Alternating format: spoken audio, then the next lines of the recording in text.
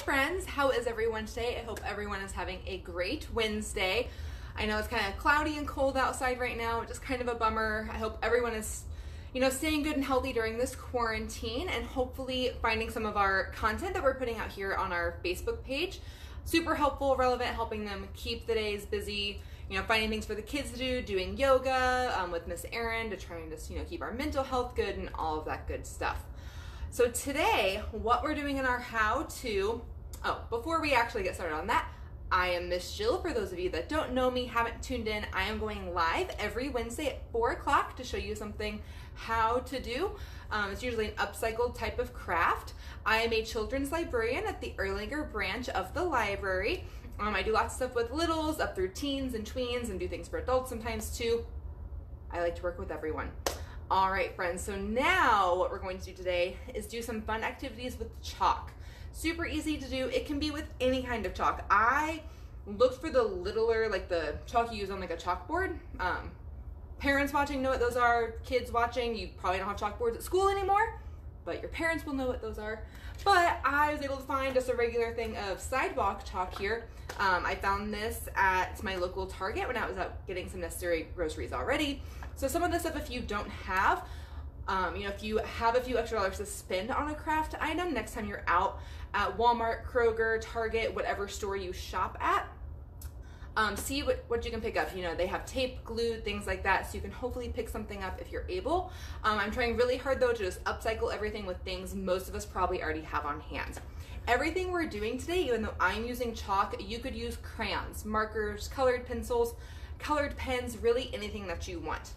So a couple of examples of things that we're doing with chalk today are, we did post an example of this on our Facebook page earlier in the month. You can check that out. Miss Gina posted that. I believe it's her children. But I've seen this all over where it's DIY chalk art like this. You can do this on your sidewalk, on your driveway. I've seen people doing it on fences, on the sides of houses, but you can also make it an indoor activity. Like today, the weather's not super nice. I don't want to be outside drawing with chalk, so you can take it inside. I'll show you how to make a beautiful art drawing like this. This is good for littles, but also the older kids would like something like this too. They can make whatever design they want. I will also show you how to make fun designs like this, as well as adding some water to your chalk and doing some fun things with it that way. Now for our first example, this sort of geometric art. You can use this on canvases as well. If you have paint at home, you can do this right there on a canvas. The best thing to use is painter's tape for things like this because it peels off very easily. I didn't have any painter's tape at home. So what I did, this is once again, I love to upcycle just any sort of cardboard box we have from maybe a cereal, fruit snacks, oatmeal, whatever you might have. Miss Jill eats a lot of cereal. This is the cereal box. This is the back side of it. Then with the other side, this looks a little wonky right now, but let's see if I probably can't line this up again. Here we go. I cut the other side of the boxes up in different size strips, one at a time, made a design that I thought looked kind of cool, and then I taped it together. So it's super easy and simple. You just need an empty cereal box, scissors, and tape. So like I said, I cut one side of the box into various strips and just laid them out over my empty box, however I wanted it to look. I taped them on with just little bitty pieces of tape, that way I could peel it off. I did tape them all together, but I found it helpful to put a few pieces of tape on the other side, especially on the not as stable pieces. Otherwise, when you're coloring, it's gonna move around a little bit and you aren't gonna have those crisp lines that we're really going for. But this is art, so really however it looks is totally fine. I say be as creative as you wanna be. If you mess up, there's no mess ups, there's no mistakes in art. It's okay, you can make it work, I promise. Chalk is super easy to work with. It's pretty forgiving. This one here, it's probably kind of hard to see, but I still have some little like dusties on there, and I made this a few days ago, but you can really easily just kind of brush it off. It'll get a little bit neater, but from far away, you can't tell at all. If you want chalk to stay easier on a piece of paper, cardboard, whatever you have on hand, if you put some hairspray over it, it'll make it stay a little bit better. So if you have a fun piece of art you can hang up on your wall, on the refrigerator, you could frame it if you really want to. It could be a really cool piece of art, and then you could tell everyone how you made it. You could keep it up for years, tell them that you did it during the quarantine. So you can do that, like I said, on any sort of recycled box, paper. Chalk looks really, really cool on black paper. So if you have any black paper on hand, you should definitely give that a try. Our next chalk activity we have today are little stencils that you take chalk and draw all around like that. So I just had a circle stencil that I just freehand drew, cut out, and a heart, did the same thing. You can make whatever shape you want though. Make it be like a geometric pattern, make it the letter of your name, something super fun. All I did with those, I will show you how to do this one here. So here I have my heart. And what you do is you take your empty cardboard. Let me get my chalk open and out. Here we go. So I am going to use, Miss Jill really loves pink, so we're going to use pink for this one. Now I just held the heart when I did it the first time, but today I'm going to put a little bit of tape on there. I think it could really help to hold it in place better, especially maybe for your littles, that's a lot for them to do at once. So I'm just going to, I just rolled up a piece of just regular old Scotch tape, stuck it on the back. There we go. It's stuck to my cardboard now. So now you just take your chalk. See, get up close here, and you just, this is hard to do with it not on a table, but you just rub along like that, and you'll do it all the way around. On my example that I showed you, my pre-made example, I used 2 different colors. You can really blend chalks together super easily, which makes for a really cool design, really cool patterns. You can sort of mix and match colors, and the cool thing about chalk is that it doesn't necessarily blend together like paint. So instead of getting necessarily a brand new color like with paint, you sort of get a nice cool blend of the colors.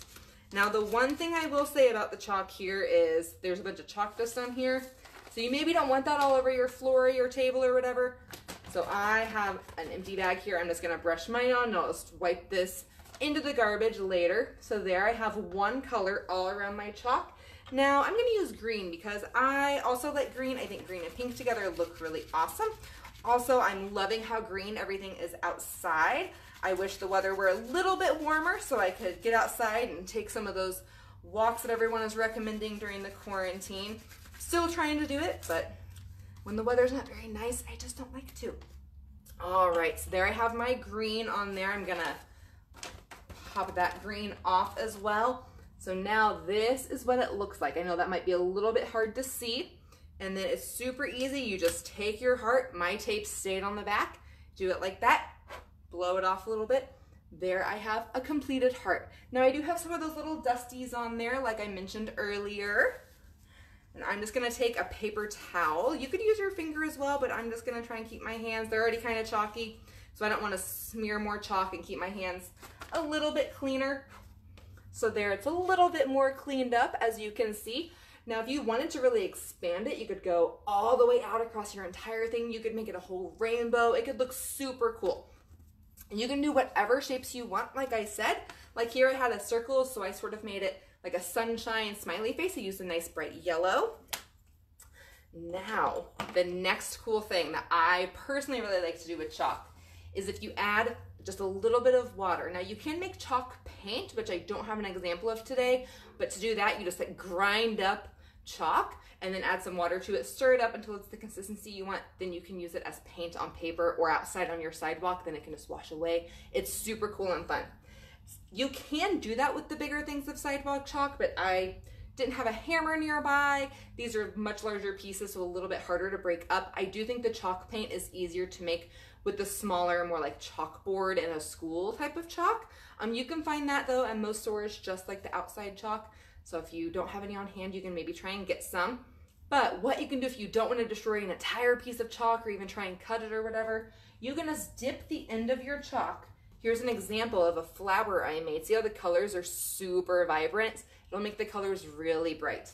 I love to do this once again on black paper. I just think it shows up super well. Here's my empty box. But I didn't have black paper on hand, and I'm trying really hard, like I said, to use things that you all will already have in your homes already. That way you don't have to get out any more than you have to. And you don't have to, buy extra supplies that maybe you don't want to spend money on, things like that. So here, I didn't cut this very well. This is just for my example. You would maybe want to trim up your box so it looks nice. Just for the sake of, my example though, I'm not too concerned with how it looks on the outside edges. So here I have a glass of water. Here's my piece of chalk. I just dipped it in. I dipped in maybe a little bit more than what I wanted to, but that's okay. It's gonna dry, no big deal. You take your chalk, dipped in water, and then when you draw, it'll look a little bit dark at first, but then it gets a little bit brighter. It makes the chalk nice and smooth, and the best part is it all sort of stays compacted. You don't get those little dusty chalk pieces like we did on this one. It all stays much more stuck together. You can do whatever doodles you want. It's really, really fun to watch the design go from dark to sort of a little bit lighter, but it really stays a little bit more vibrant once it finally dries. One of my favorite things to do with this in the library is use some extra super fine glitter. I don't have glitter at home. I know lots of you probably have glitter-free homes. I know many people don't really like to bring glitter in because you'll just never get rid of it. But you can dip your chalk in some water and then dip it in some super fine glitter, and then when you put it on your paper, it'll be a nice glittery chalk picture, and it's super cool and pretty. Once again, I like to do it on black paper and make like galaxy pictures. It's super awesome and fun. Leave your chalk out. I'm not gonna put it back in my box right now. I'm gonna let it dry a little bit just because it'll dry out faster, and then if you have multiple pieces that are wet, they might get all mushed together, and we don't really want that. So you can just leave them out to dry. It won't take long. You just put them away, and then you can use them just like normal dry chalk, or you can re-wet them and use them again. All right, my friends, that is all of our time today. I will be back again next week at 4 o'clock going live, showing you how to. We have videos going live almost every single day of the week. You should be sure to tune in. You can check our Facebook page, our events page, for when those events are going live. I believe they might be on our website as well, www.kittenlibrary.org. We have lots of things going on, lots of resources on there. You can check out our ebooks and movies and digital music, and we have all sorts of resources for you to use while you're at home quarantined. Maybe some of the boredom is maybe starting to set in a little bit and you're looking for some new things to read or do. You should definitely check out all of the things that we have to offer during this time. Next week on Wednesday is the 50th anniversary of Earth Day. So we're gonna be once again doing some upcycled things because we wanna be good to the earth and good to the planet and reuse as much as we can, especially to celebrate our great planet here. See you next week, friends. Bye.